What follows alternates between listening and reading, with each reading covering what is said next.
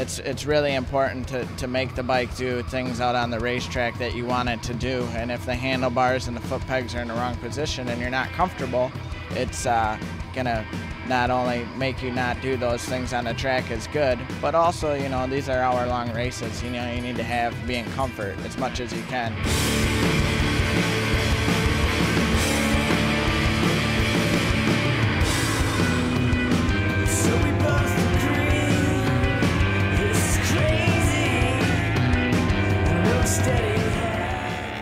We're here at Laguna for Sport Bike Wrench doing ergonomics. We're with Chuck Warren, Blake's crew chief, and thank you for your time.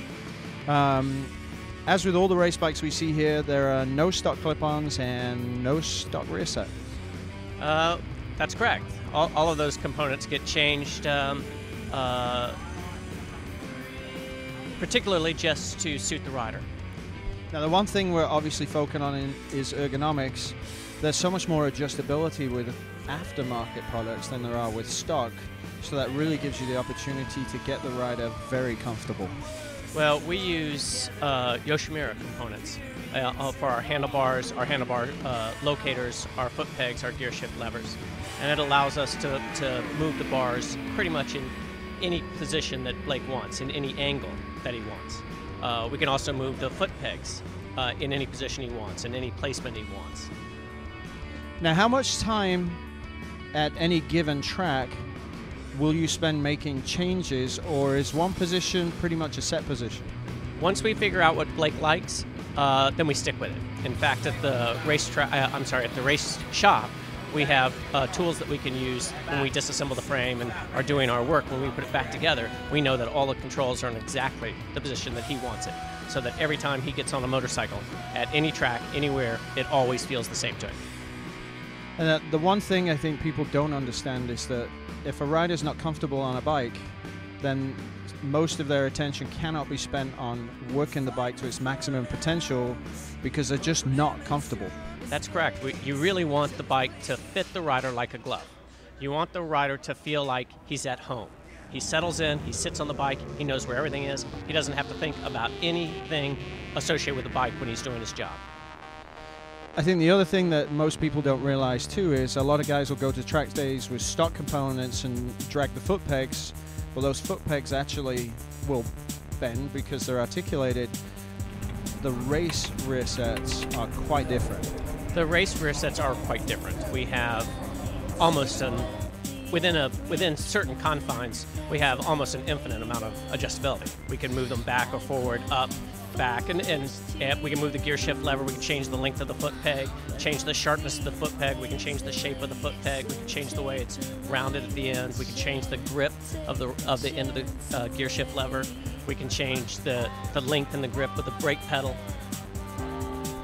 And the beautiful thing about that is, especially for you, once you find, as you have said, that comfort zone, a lot of that work has gone away. It has. Yoshimura is very good about making parts for us to try. And we did make several handlebar clamps for him to try that move the handlebars either away from him or back to him.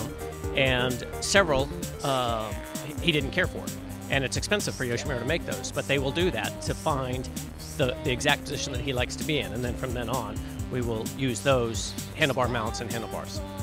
I know there's a lot of curiosity out there about this one question, because some people don't believe it takes much time to do that. But I know that you may spend maybe a day trying different components, as you said, different handlebars, different angles, different rear sets, different foot positions. It's not a case of trying 2 or 3 things and 20 minutes later the rider's comfortable. No. Usually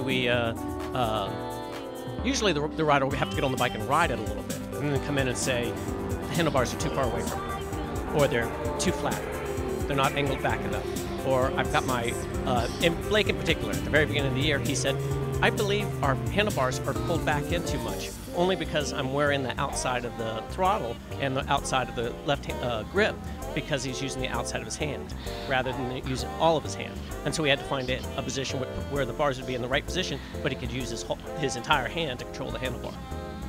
How much time would you estimate early on in the season when you first started working did you spend physically on getting the ergonomics right? Well, we spent quite a bit because we started testing the K9s, and then we had to switch back to the K8s, and we raced the K8s, the 08 bikes, for the first 3 races. And it took us a while to get those bikes set up, you know, maybe a couple of hours getting them set up over the course of several races to get them set up. And then we went back to the K9, and we had to do it all over again. But we haven't got the bike and the shape of the tank and everything else so that Blake can get into a comfortable tuck and not have the bike feel like a glove, and at the same time not have the bike interfere with him in any way. We greatly appreciate your time. We know you're really busy, and we'll let you get back to work, so thank you, Chuck. Thank you very much.